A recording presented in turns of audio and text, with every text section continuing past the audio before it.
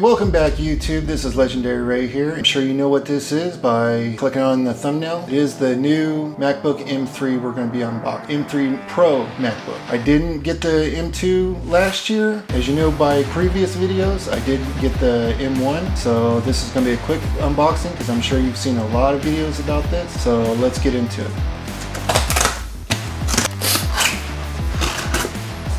Alright folks, there it is. Yes, I did order the Space Black. Pull tabs on the back. Nice and smooth. Alright, let's open it. Alright, there it is.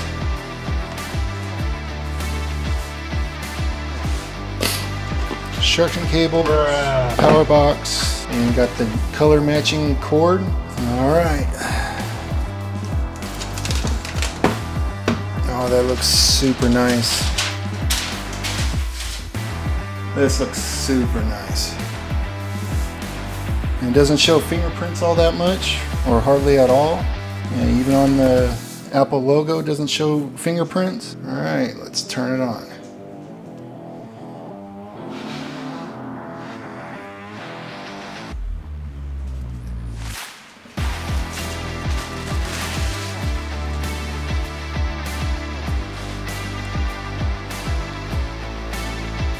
Alright, so I got the new MacBook up and running, and right now I'm just transferring files from my M1 to my M3, so we're just kind of waiting on that right now. Alright, we are back. The update took a little longer than expected. It's been a few days, so we are back here recording now. I do have the M3 out of the box, and I gotta say I really do love this color.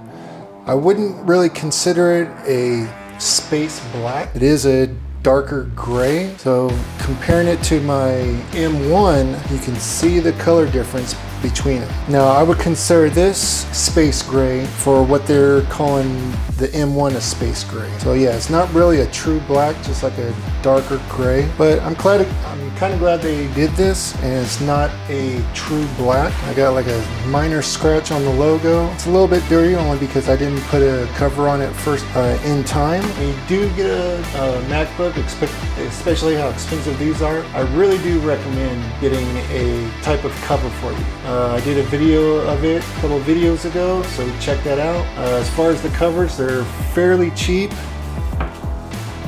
So I'm going to use the same cover that I use on the M1. Actually, this cover's a little dirty, so I'll probably end up getting a new one just because I really want to show off the new Space Black. But yeah, I really do recommend getting a cover for it. I mean, you have a expensive cell phone and you probably put a cover on that, so why not do it on your laptop or Mac? But I haven't really tested it out. Like I said, I just barely transferred all my files from the M1 to the M3. I'm gonna probably edit this video on the M3 Pro, compare it to the M1, because I had to do a trade-in with my M1 for the M3. So hopefully I'll get enough time to do that. If not, then I will give you an update on basically how fast it renders these videos. Okay, after fixing the issue, we are back. We are gonna continue with this test and go. Now remember, the clips I added are roughly about 35 minutes. We'll see how long this takes to render these clips at 4K. So right now the M3 is about 12-15 seconds ahead of the M1. So still at this point, we have the M3 about 15 seconds ahead of the M1. Okay, so we are approaching 50%. Right now, the M3 is about 10-12 seconds ahead of the M1. Oh, it looks like the M1 is catching up to the M3. We're about 7-8 seconds difference. So the M1 seems to be doing better I'm just going to end the rendering there. So as you can see, the M1 performed better as it went along, probably about a 7-8 second difference. Alright, so that concludes the test between the M3 and the M1. Now mind you, I only got the base model of the M3, which has the 11 core CPU, 14 core GPU, and the 18 gig unified memory with 512 gigabyte storage. Just a very base model. Now comparing it to the M1, I'm really not all that impressed after 2 years upgrades. That the M1 is only 8 seconds slower than the M3 is, my opinion, not really worth the upgrade. No one's saying that, but I'm certainly thinking it loudly. I mean, if you have an M1, I wouldn't upgrade myself. I do have the M1.